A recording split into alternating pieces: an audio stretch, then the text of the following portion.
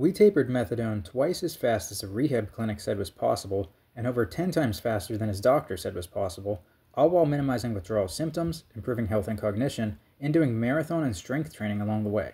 In this video, I'm going to share the client case study with you. So I'm going to use the name John for this client, even though it's not his real name. John is a 33-year-old male, 1.7 meters, 73 kilograms, with around 17% body fat. He signed up for my coaching in April of 2024. He had a history of opioids and polydrug use for 8 years, including MDPV, oxycodone, cocaine, heroin, pregabalin, and amphetamines. He had been on methadone for 3 years at 45 milligrams.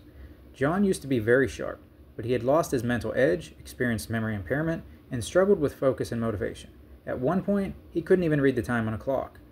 His sleep was severely disrupted, and despite following a good sleep routine, he was only getting around 6 hours of terrible quality sleep as seen on his Apple Watch tracking. He also had nasal polyps, which causes him unable to breathe well through his nose, and he had potential candida overgrowth. Problem. Just wanted to share my experience with Henry's coaching. I was struggling with several health issues. 1. Sleep problems. My sleep was absolute trash. Only about 20 minutes of deep sleep per night. Only about 30 minutes of REM sleep per night. 2. Cognitive issues. I'm an ex-addict, drug-free for 3 years. Despite being sober for years, my brain function hadn't fully recovered. John faced significant challenges. Longitudinal studies showed that the vast majority of methadone patients fail to complete a self-taper.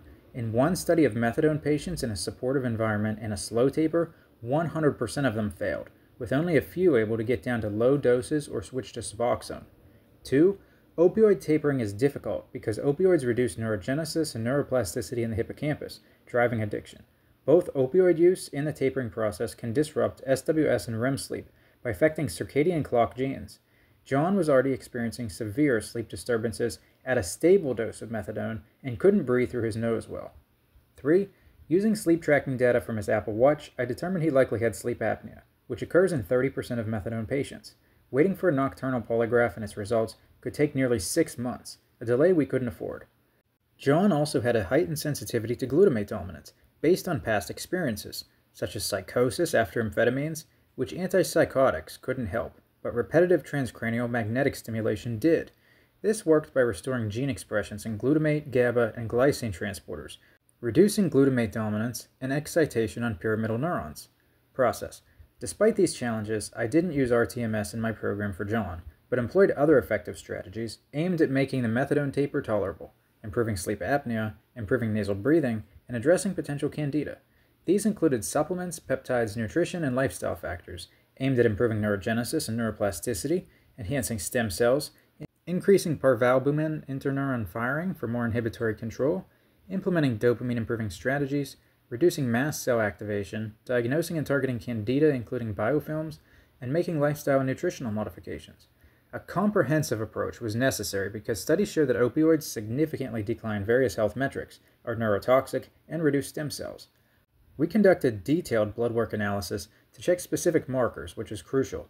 We also performed genetic analysis using the genetic analysis I'm developing, and biological age testing with the Horvath clock to assess how he is aging after everything he's been through. All of this data allows me to continuously improve and optimize this program over time for even greater results. The strategy for tapering was comprehensive, including a highly effective peptide strategy combined with natural supplements and other safe, effective drugs. When John mentioned wanting to get off methadone to his doctor, he recommended a 1-year taper, or to check into rehab, which would at best reduce the dose of methadone by 5 milligrams every 2 weeks. We accomplished this taper twice as fast, with minimal withdrawal symptoms, while also improving sleep quality and getting him on a marathon, triathlon, and strength training program. Results. Before my coaching, one of John's biggest concerns was whether he'd be able to recover, especially cognitively. He had doubts because he was in a really miserable state with little help from his doctors. However, John was determined to improve his quality of life and trusted me to build him a program. His sleep went from this to this, and his lowest and highest inspiratory rate had much less of a difference between them than before, indicating a much more stable breathing and heart rate during sleep. Here's his review. I had this issue for at least 1 year. My doctor wanted to prescribe benzos to fix my sleep, LOL. But as an ex-addict, sober for 3 years, I always declined. Henry figured out likely I had sleep apnea, looking at my Apple Watch sleep recording, and set me up with a solid program to help me. At the beginning of the coaching, I was taking 45 milligrams of methadone a day, and the methadone can cause sleep apnea. I talked about that to my MD, and he told me that the methadone tapering should be done for at least 1 year. BH, that's me, made me a taper program plus peptide supplements backed by studies to tap the methadone, and 1.5 months after, I'm at 10 milligrams of methadone, and I had barely any withdrawal symptoms. Here's an example of what BH sent me. Henry's super quick to respond with detailed, studied-backed answers. Now, I just want to mention that while John's cognition did improve, we're still at the end stages of this methadone taper. We should be finishing up within the next few weeks with that. But another thing is, even though his sleep quality improved drastically, as you saw in the charts, studies show that sleep quality, including SWS and REM, continue to improve for up to 6 weeks once off of opioids such as methadone.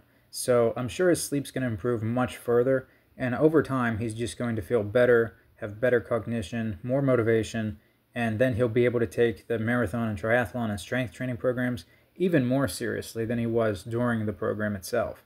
Since we got prior blood work, we're going to get blood work again once he's off of this methadone and check his hormone levels, because another thing that John wanted to do was improve his testosterone. And opioids decrease testosterone through enhancing the binding of dynorphin, and dynorphin binding inhibits the release of gonadotropin-releasing hormone and luteinizing hormone. So there should be significant improvements. And if you want to benefit from this top-tier coaching, just go to unyoga.com/coaching.